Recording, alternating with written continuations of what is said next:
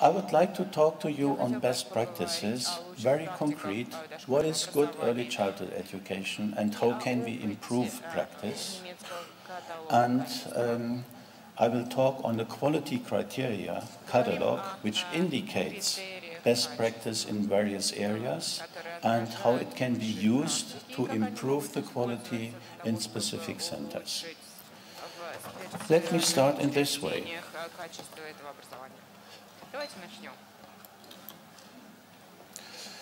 When we are talking on quality, we need the concept of quality. What does it mean, quality in early childhood education? What does it mean, quality in a specific center? And we are using the following conceptual framework. We think there are 4 major quality areas. Let's start on the left side at the top. Quality of orientations. What does it mean? In a center, we need an understanding of the child. What do we mean when a child is learning? What is the conception of a child? For instance, today we think a child cooperates from the very beginning. The child interacts with teachers, with other adults. The child is an individuum which is active from its very beginning. This idea of a child was not ever there. We have a saying in the city of Nuremberg, which is a city in Germany. It's a joke, actually. But several hundred years ago, they had made an invention. So, education was considered following the following model. There is a big trichter. What is trichter in? It's a mean you fill in. The child has an empty head. Nothing is in. Even not straw. Nothing is in. The very good educator is the person who gives in a lot of information from the very beginning without any pain, with a high speed. So the child is considered from the very beginning as an empty box. Today we are thinking in a different way on children. They are active at the very beginning. And this is what I mean. All our education is conceptualized by orientations. We have psychological understanding. Our developmental psychology differs from psychology we had 100 years ago or so. Also, a center may have a written conception. What is our conception in a center? How do we want to educate students? Orientations. Then we have below structures. Of course, structures do have an impact on children's development. It makes a difference if the teacher-child ratio is 1:6 or if it is 1:12. These are frame conditions. They are not set by the professionals. No headmaster, no teacher can change these. They can be changed by governments, group size, teacher-child ratio, also how the education of teachers, of educators is. These are structural frame conditions which are set from outside. Then we have the quality of processes. This is what experiences can a child really make in practice? How is the child treated? What kind of stimulation does a child experience? For instance, in language, in social development, and so on. This is the very concrete education a child experiences. And then we distinguish a 4th quality area. It is the cooperation between the center and parents, which is important because the child is not an isolated individual, it's a child of a certain family, and we know that the cooperation with the family is most important because, as we know from research, the impact of the family is 2 to 4 times as big as the impact of quality of the center. 2 to 4 times as big, at least in Western countries.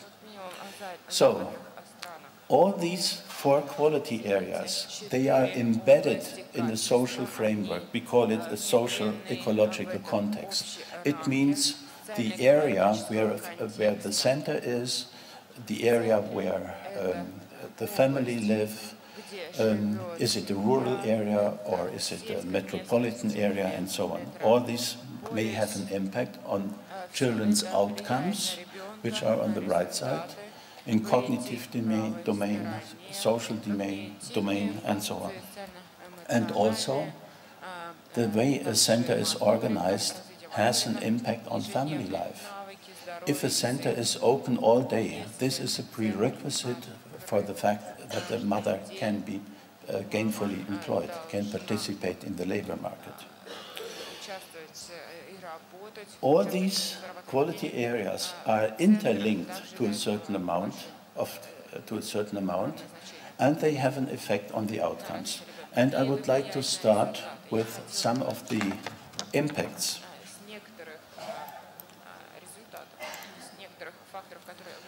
On the left side, you find the areas of orientations and structures. You can measure this, for instance, group size, for instance, teacher-child ratio, for instance, space available indoors or space available outdoors. And on the right side, you have the quality of processes. And what we found in several studies, that is that the factors on the left side, the orientations and the structures, do have an impact on the processes. And they explain, these factors explain between 25 to 50% of the process quality.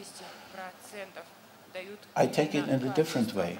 That means, these results, if you know the quality of structures, if you know the quality of orientations, you can predict the quality of processes to a certain extent between 25 to 50%. Keep this figure in mind, because this has an implication for quality improvement.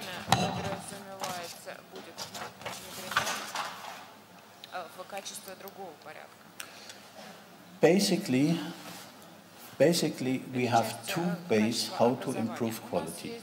One is the indirect way, improve the structures and the orientations.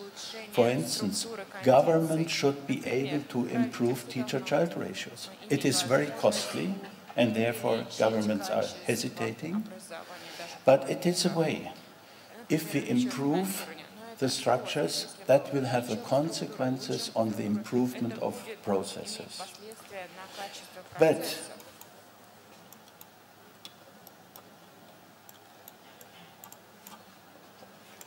how can I do this backwards?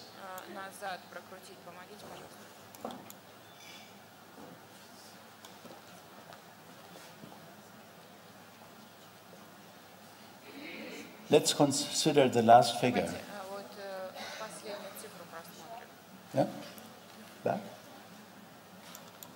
Here. If we improve the structures, more or less automatically we will improve processes. It is very clear.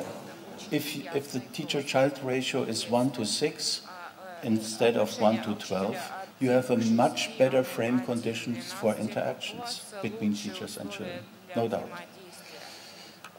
But what this figure also indicates, the second half, the circle is empty in the second half. There are other, at least 50% of quality, which are not dependent on structures. They are, so to speak, homemade.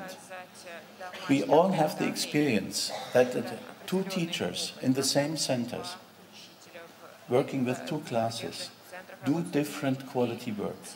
And this is now the aspect where we can start with quality improvement in the centers. There is some responsibility by the professionals to ensure a high level of quality.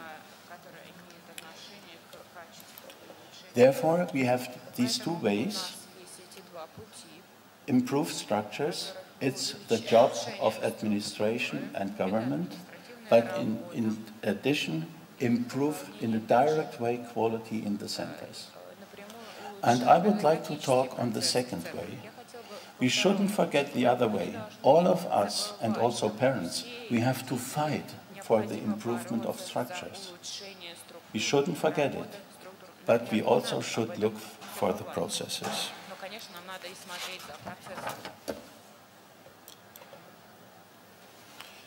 What do we need to improve quality? First of all, we need a common understanding. What is good practice? What is quality in a center? And especially in Germany, where we have different sponsor agencies, like the churches, like welfare organizations, and so on. Each of them, they have a different conception of quality, at least they say it in that way. And no one will allow us to set national standards. And for instance, when we made an attempt to assess and to assess national standards, and we published that in a book here, in the Quality Criteria Catalogue, people said, you are not allowed to set standards. It's our business. It's me, the sponsor agency, or the, let's say, the Ministry of Cultural Affairs. And we said, relax. Tell me why a child has different needs, a child living, for instance, in Moscow, compared to a child living in Arkhangelsk. And if you make clear to me that there are different needs, then we will have regionalized quality criteria catalog. But if you can't explain that to us, we will have the idea there should be a common frame, what is needed for children, how they should thrive. So, and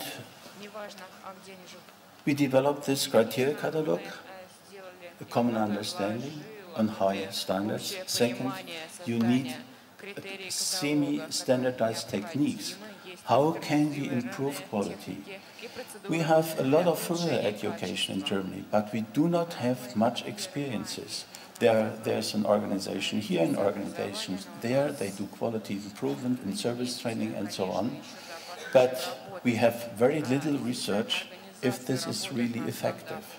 Therefore, we are saying we need a semi-standardized procedure how to develop quality. And a third one is we have the experience. Our colleagues in practice, they do not learn just from books. They need real-life support. We need an organization of quality improvement which includes the whole team, not only one teacher or two teachers. Quality will be effective only when the whole system of a team in a center is addressed, and each in the center has to work on the common goal. So we developed a course to develop quality, and what is also needed, but not on the table here, you need time to improve quality. Think of a center as a system, and you have to move the whole system, including the whole team. This is really a hard job, because all of us, we have our practice, we have our attitudes, and what you want to do by quality improvement is to move the whole system. And this is to do so, you need time. Everybody who says to you, we are doing a quality improvement weekend, and then we have a new center, don't believe. You need time, and according to our experience, you need the time of 1 year to 1.5 years. And as I said, a final condition is you need to include the whole team, because you are working together. This is not independent work. It's a team who works together. You are working in an organization, and this is really what we have to address to move the whole organization. Now, this quality criteria catalog, by the way, it has been translated into Spanish, and it is widely used in Latin America, and presently we are working with a publisher in Beijing in China to produce a Chinese version of it.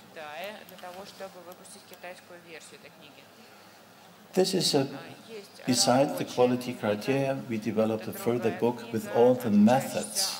How can you change quality in your center. So it's a collection of different methods, very concrete how you can work in practice. Now a word how the quality criteria catalog is made of. It's too little maybe to read, and unfortunately it's in German. But we identified some 20 quality areas on the basis, for instance, space. How should a space organized that it is stimulating for kids? Another quality area is, what should the daily routine be like? You need that the child can have movement, you need that the child have a chance to develop fine motor possibilities.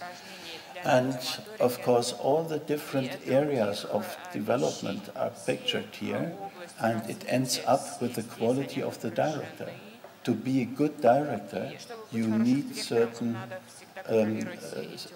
abilities, and you have to be perfect in organizing things, you have to stimulate the colleagues, and so on. So, the quality criteria catalog consists of these 21 quality areas, and in each area we have some 20 very concrete quality criteria. We are saying what is good practice. And this is not to unify the system, but we give the criteria, and we are hoping that people are reflecting the criteria. You do not need to agree to the criteria, but the criteria sets a standard, and you are encouraged to say, I do it in a different way, and then you have to do it, and then you have to have good reasons to do it differently. How did we develop it? We looked for international research and international books where quality criteria are implicit. We looked for instruments in assessing quality criteria, and it was a step. We had different panels who were cooperating with us to develop the criteria, which is altogether some 400. And it's not that we are saying you should observe and you should deal with all these criteria simultaneously. You can pick up, let's say, language development. You are focusing on this, and you work in a team, let's say, for 3 months on language development. Okay, how is it done in practice? We are using a so-called quality circle. We are starting with an analysis of the situation, and that means each colleague receives some checklists and judges the quality in the center according to his or her perspective. Then the different perspectives in the center are brought together. You see, the team as a whole is incorporated. And then you find the profile of the center. Where do we stay? Where do we have strengths? Where do we have weaknesses? And then you agree, that's a topic 3 then, you are looking for a pedagogical orientation. Is it the way we are doing, is this a normal way we want to maintain, or do we want to make a change? What is said in the literature? What kind of new orientation can we use for our center? Then, step 4, you set goals. You will reach. You set goals for improvement. You as the unit, as a team, are setting these goals. You agree on objectives. You are planning the change. And finally, someone is controlling the effect. Were we successful in making our change? And if you are not successful, you start the circle again. And this is what we have learned in practice. It is really important that the team reach a certain technology to make improvements. And this is what we are doing with the circle.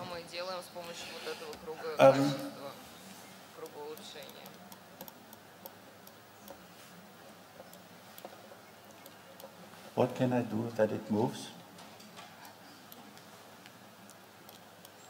No? Next. Next, please. Yeah. So we are working in circles. That means we are putting together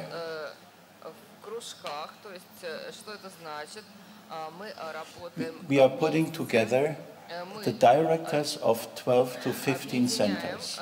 We are meeting with them for a full day every 6 to 8 weeks. And this holds on during a year and 1.5 years.